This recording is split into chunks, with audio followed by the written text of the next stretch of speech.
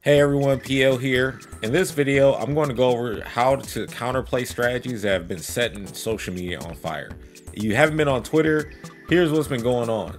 There was a tournament last week, TNS Online's first Dragon Ball Sparking Zero tournament, and players were resorting to all the scumbaggery to win.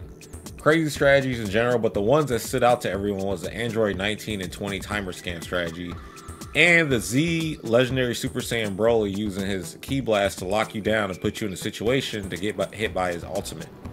Players who have nothing better to do, and instead of minding their business, they wanted to take this as an opportunity to try to crap all over Dragon Ball Sparking Zero and gatekeep it from being a competitive game, or so they say, because it's not balanced or whatever. I'm here with counterplay for those that want to push back on the naysayers and continue enjoying Dragon Ball Sparking Zero. All right, now let's get into the counterplay. What is this noise? Feels up and down.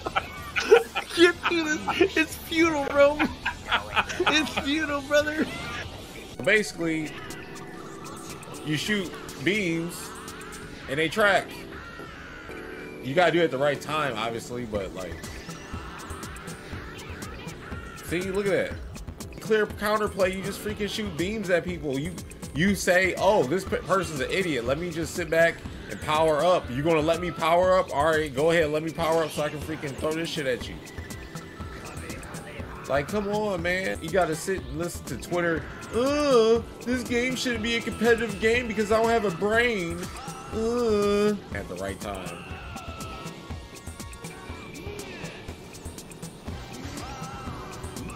See, look at this. Oh my god, dude, look.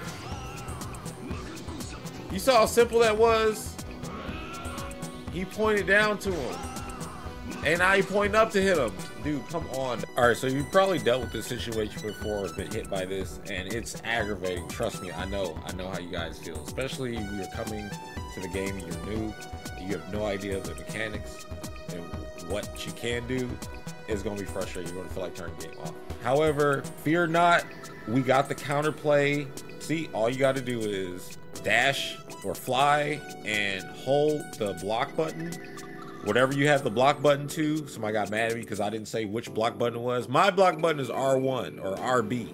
Okay, if you're playing classic, it's probably circle, but you hold this button and you fly, and while you're flying, you will constantly be doing like an auto deflect. If you're, and as long as you're moving and holding the block button and they shoot Ki Blasts at you, you'll be all right because you'll deflect everything. And on top of that, not only do you deflect everything, when you deflect everything, it builds up your skill points. So then you get to build up enough skill points. You want to have 2 for this to do a revenge counter, and a revenge counter works after you get hit. So you can mix up the timing versus them and really throw them off, because they see you start reflecting, they might throw out their ultimate, right?